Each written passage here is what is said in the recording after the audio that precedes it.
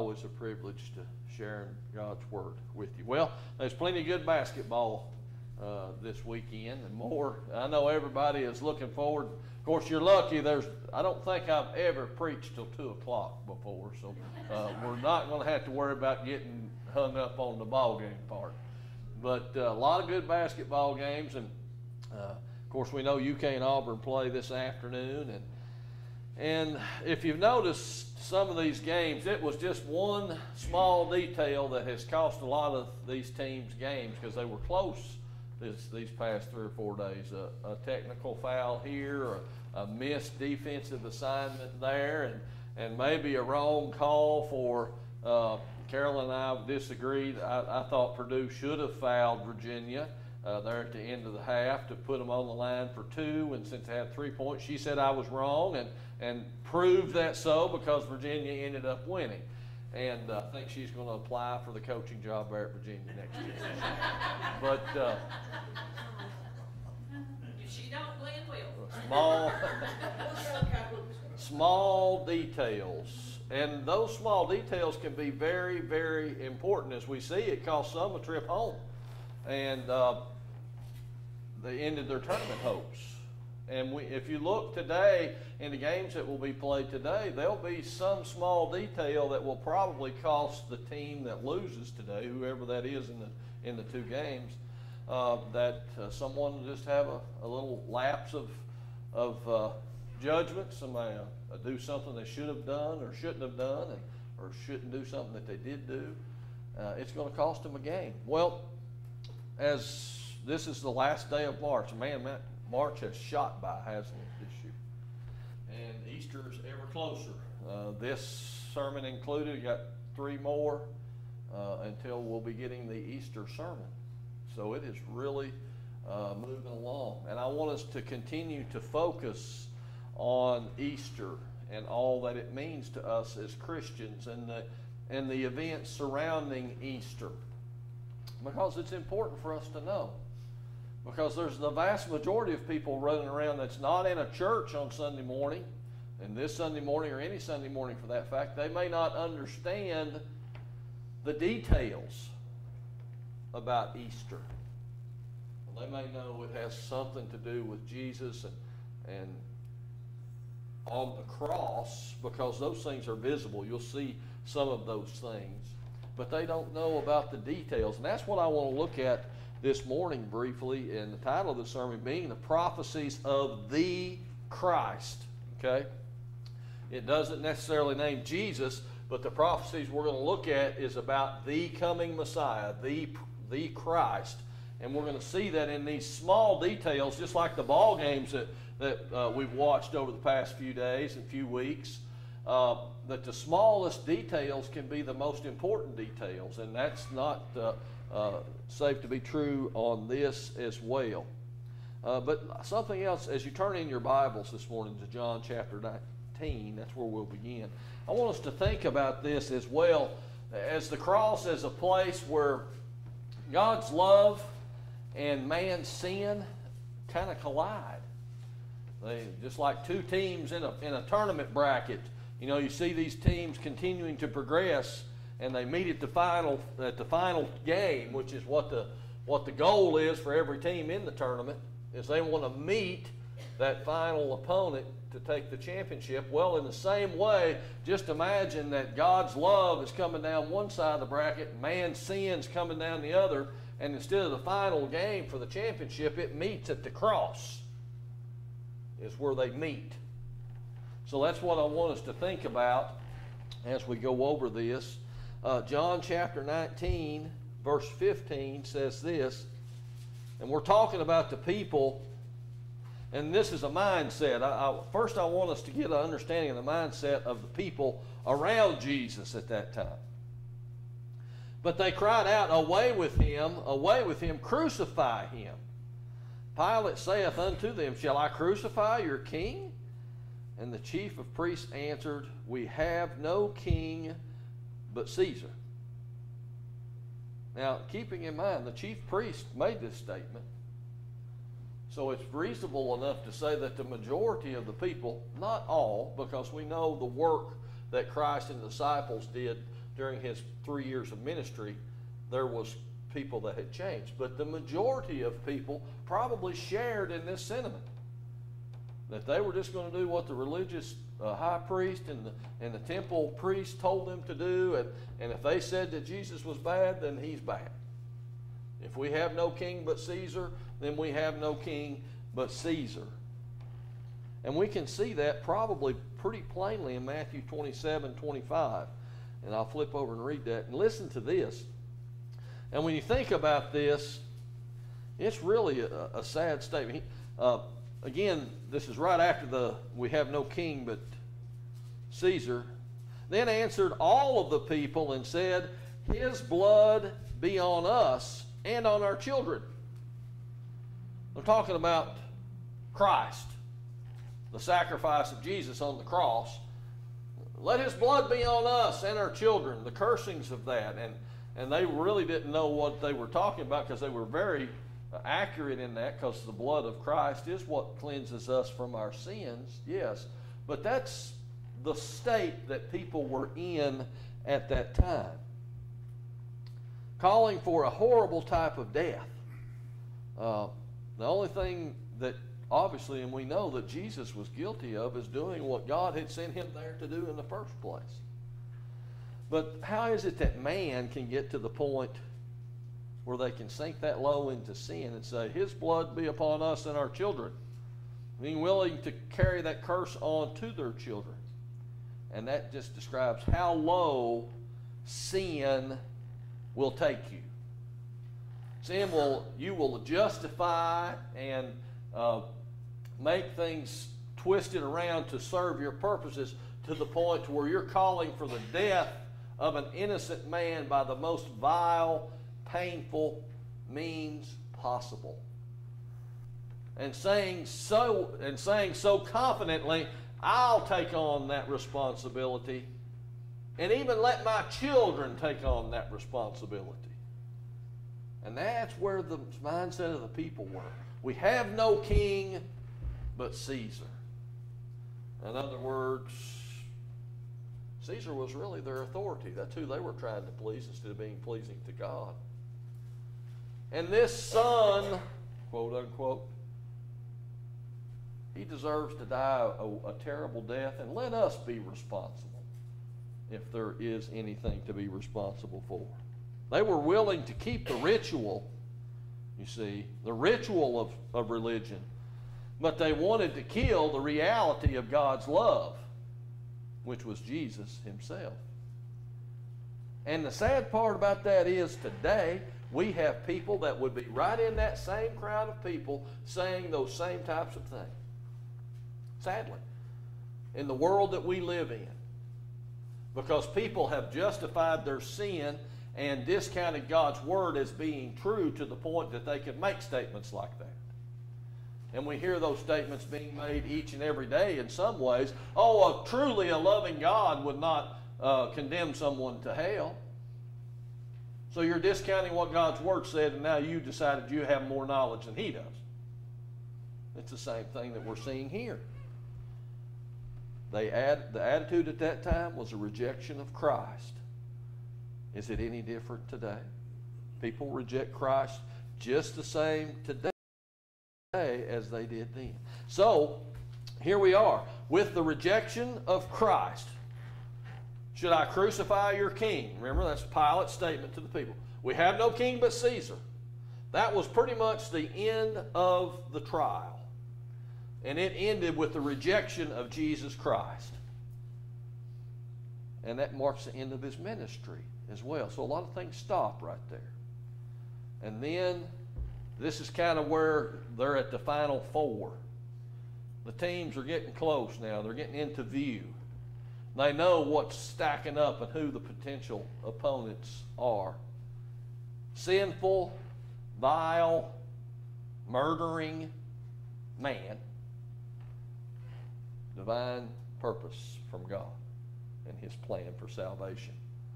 And the cross, again, is that final game, that championship game. And the act of crucifixion, just to remind you, it's so bad the Romans would not allow any Roman citizen to be punished that way.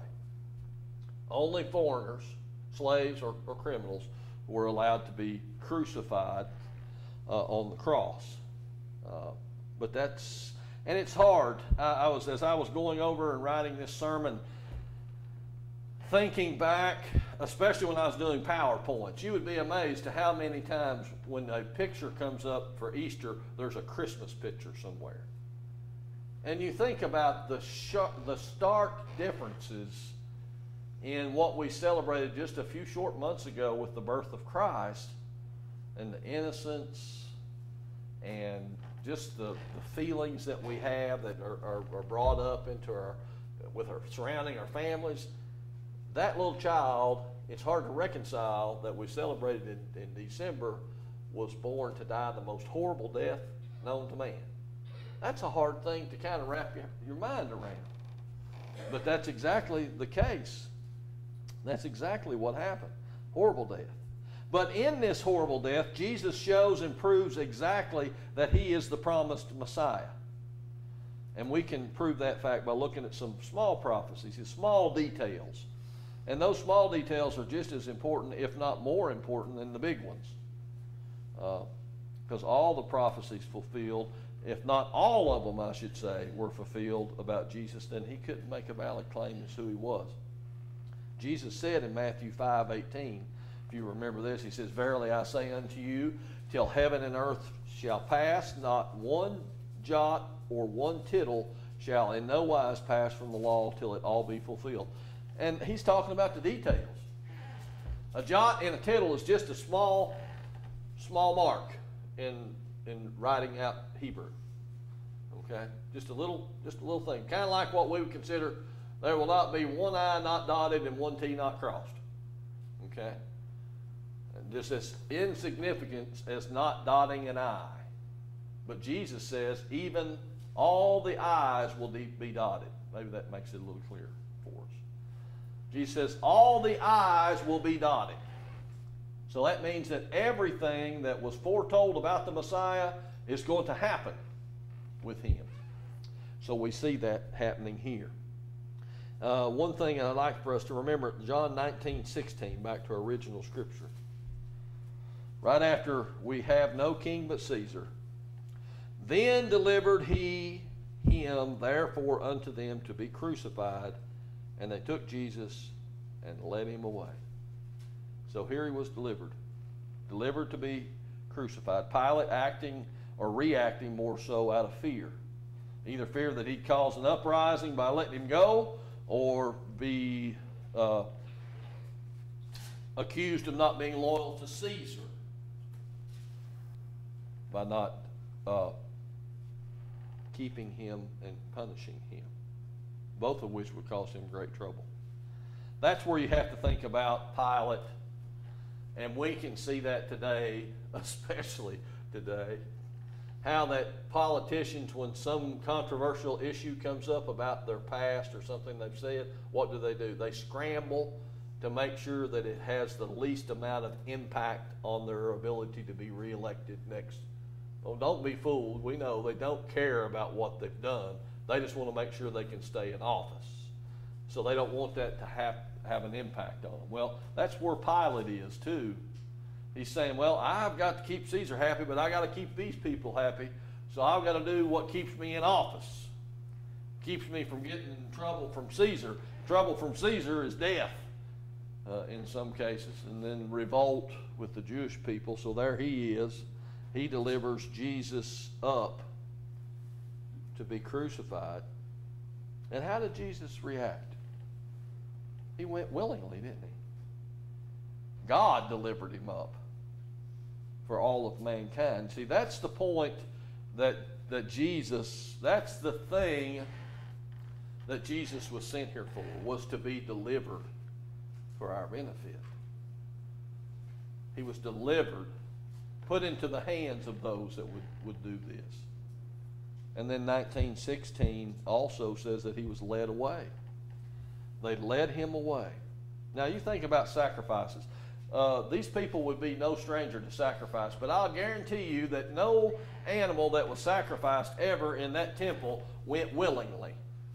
In fact, if they had a knowledge of what was going on, I'll bet you they fought for everything that they could fight for to try to break free.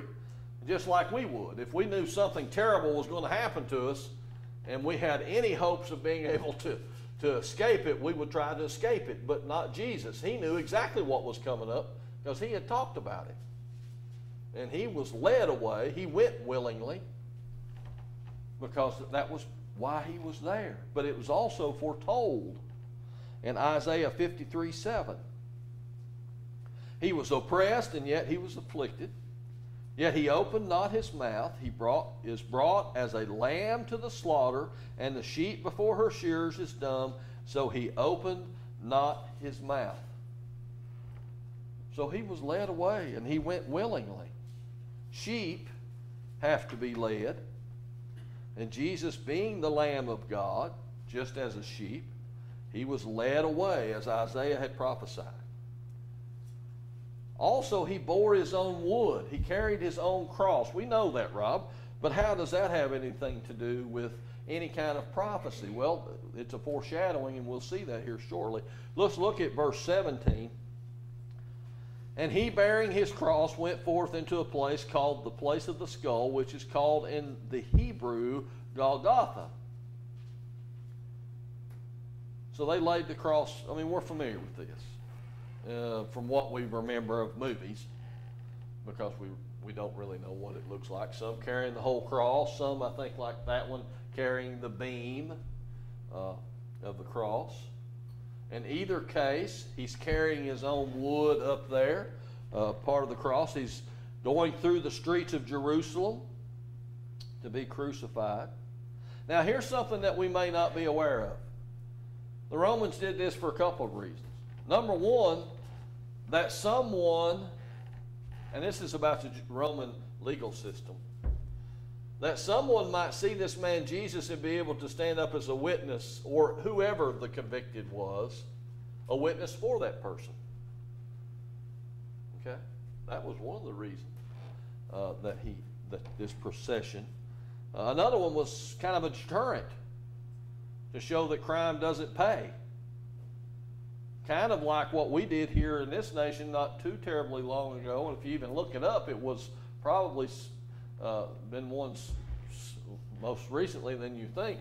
But public hangings. Crime don't pay.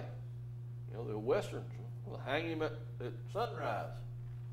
And people gathered around, and you knew that there was consequences to breaking the law. Well, the Romans did it for that reason too. Both ways. Crime don't pay. Maybe there's a witness out there that can prove this man innocent. So, but nonetheless, he's carrying his own wood. And something else that you may not know about the Roman justice system. It provided 2 days between conviction and punishment, or capital punishment of the accused. And Jesus did not get that benefit. Jesus did not get the benefit of the 2 days. He was taken from jail to judgment, to punishment, all in 1 day, just like Isaiah said it would. We'll look at Isaiah 53:8. He was taken from prison and from judgment, and who shall declare his generation? He was cut off from the land of the living. For the transgression of my people he was stricken. So even though the Romans had a system set up to where you had a condemned man normally would go 2 days, that wasn't the case in this instance with Jesus, because it would not have fulfilled the smallest of details that Isaiah said that he went from one to other immediately, and that's what happened with Jesus here. So back to the wood. He had to carry it because the means of his own death, and that was foretold, or really more so foreshadowed in this instance, but yet it was an accurate thing. Genesis 22:6, if you recall, Isaac, the son of Abraham, Genesis 22:6, and Abraham took the wood of the burnt offering and laid it upon Isaac his son, and he took the fire in his hand and a knife, and they both went them together. So Isaac being a foreshadowing of Christ, as Abraham, his father, was leading him up on the mount to be sacrificed. We know that story, right? And he raises the knife. You know, he has him laying there prepared, raises the knife. Angel says, stop. And there's a ram over in the bushes. God provided his own sacrifice to him for that. Foreshadowing here of Christ bearing the wood, the instrument of his death, the instrument really of his sacrifice. Okay? So Jesus bore his own cross. Now, again, looking at 17. And he, bearing his cross, went forth into a place of the skull, which is called in Hebrew Golgotha. Now, when I was going through PowerPoint videos or pictures, I've seen a lot of different pictures of Golgotha. You know, the place of the skull. And with modern technology where they can Photoshop all these things, you don't know what's real and what's not. But most of those pictures that come up when you type in Golgotha, it kind of looks like a skull, the side of the mountain. You know, it's got a couple of deep inset places that would remind you of a skull. So, and I guess that's probably what was the case there, why it was named that. But nonetheless, he went outside the city. The Romans had a law that no one could be executed inside the city walls. And if Jesus would have been executed by a Jewish type of execution, do we know what that would have been? He would have been stoned to death, and that would have taken place inside. But there is a reason that was foretold many, many, many, many generations before that required Jesus to be executed outside the city walls. Okay? And we actually went over this in our Wednesday night Bible study this past week as well. It's because all sin offerings, according to the Levitical law and what God had put out in Exodus, all sin offerings must take place outside the city, or this place was the camp. Okay? Exodus 29:14. But the flesh of the bullock and his skin and his dung shalt thou burn with fire without the camp. It is a sin offering. Leviticus 4:12. Even the whole bullock shall he carry forth without the camp unto a clean place, where the ashes are poured out, and burn him on the wood with fire, where the ashes are poured out, as he shall be burned. So any sin offering has to be done outside the camp. And Jesus is what? A sin offering. So he has to be, according to Levitical law, according to the law that God had laid down, outside of the city, outside of the camp, so as it were. And so he was. And then lastly, we're going to look at verse 18. And this is going to be one that you may or may not have ever thought about. He says, where they crucified him, and two others with him on either side, and Jesus in the midst. Well, that one picture, if you recall, Golgotha is the heights. You have to look up to it, and that's significant, along with the fact that he was lifted up. Now, we know what crucified means. Nailed to a cross, lifted up in the air. Calvary, skull, Golgotha, high place outside of town. Everyone could look up and see that silhouetted. Numbers 21:8. And the Lord said unto Moses, make thee a fiery serpent, and set it upon a pole, and it shall come to pass that everyone that is bitten, when he looketh upon it, shall live. And Jesus himself in John 3:14 said this. Flipped over here. Referencing that very scripture I was talking about there. And as Moses lifted up the serpent in the wilderness, even so must the Son of Man be lifted up.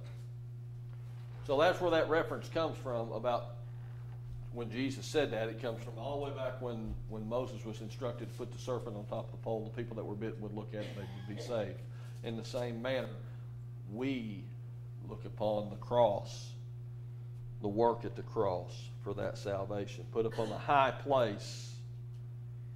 So details. Sometimes details that you just read over,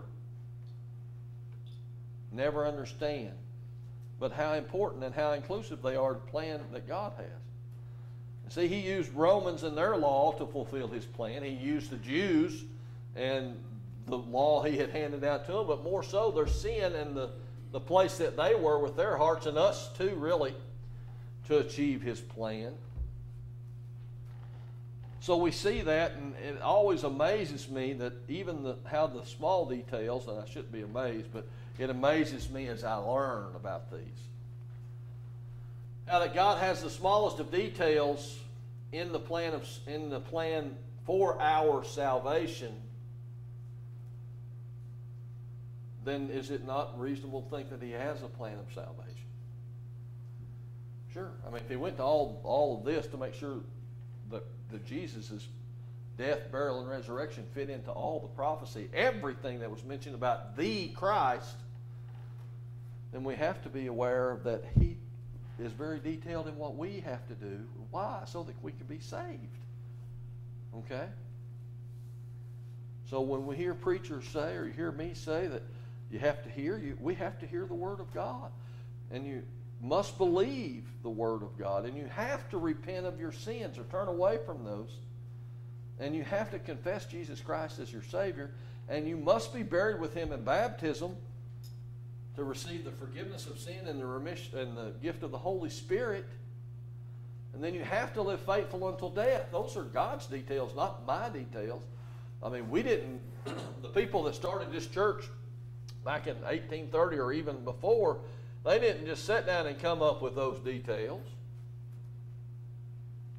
It's all right, here's what we think it needs to be done. They went through and they found those details in God's Word. Just the same way that God made the details about what the Christ would be, how you could identify, and the things that would happen to that, the Christ, Jesus, in the same way. The details are important. The details are important with the story of Easter and the prophecy of the Christ. The details, as I said earlier, you mark it down. Somebody's going to miss a detail today that's going to cost somebody a game. Now, maybe these details about the Christ is not so terribly important today in our generation, because there's no one trying to convince us as Jews that he's the promised Messiah. But most certainly the details about who Jesus is and the work on the cross and the salvation that he provides are important details to our generation, because it is the only salvation that is offered to man. And we offer that this morning. If you've never accepted Christ today, let me encourage you to make today the day of your salvation. Maybe you have heard some things that's inspired you to rededicate yourself. I encourage you to do that as well. In either case, we're going to sing softly and tenderly, number 349. We're going to sing the first and the second verse. If you have a decision to make, we ask that you come as we stand and sing.